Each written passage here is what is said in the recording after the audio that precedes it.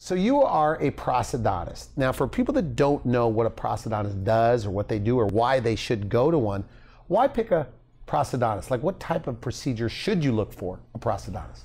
A prosthodontist is trained a little bit differently or has an extra training. It's a 3-year program that you do after dental school, okay? So, and we're trained in some specifics: full mouth reconstructions, complex cases, TMJ problems, smile makeovers.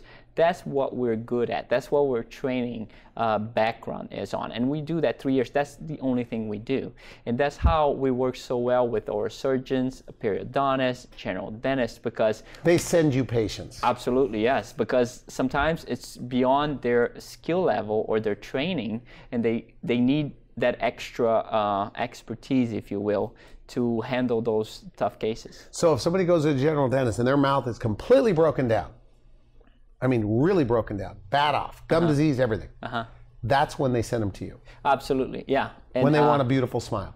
Correct. If you want to fix your teeth, what I say once and for all, go to a prosthodontist. Even a big smile makeover, go to a cosmetic dentist or a prosthodontist. They're trained to handle those situations.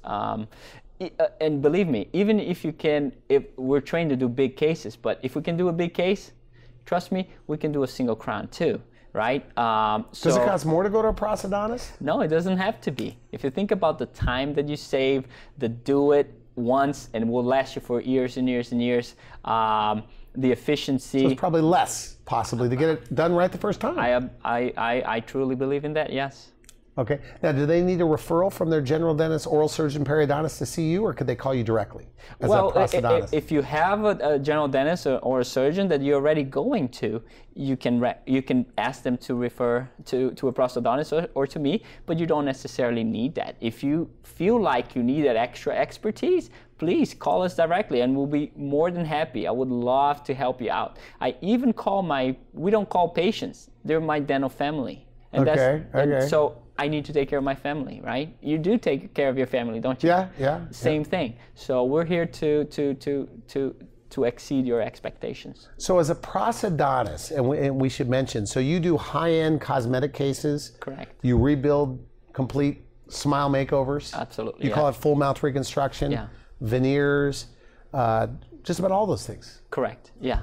And you do it. You have this concept where you do it all under one roof. You even have your own lab, a machine that makes teeth. Correct. All right there. Right. If you need a few teeth, we can do it in one sitting. So you go there. We have the technology. We have the in-house lab, and we can start and finish in one sitting. Okay. So that again, a time saver, big time. If you're talking about a full mouth reconstruction or a full arch, like 12, 14, 20 teeth, we can do it in less than a week. So that's another huge time saver, and you can have that immediate result that you're looking at, avoiding all the other problems that you may have holding your temporaries for too long. But you also do dental implants as well. Correct. There. Yes, we do.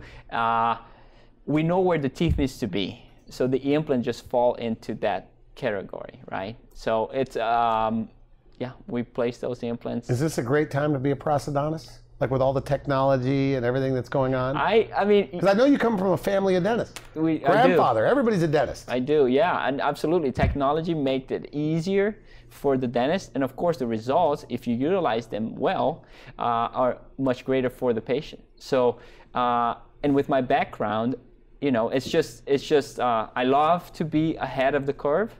We do things consciously about it, and the benefit is for the patient always. So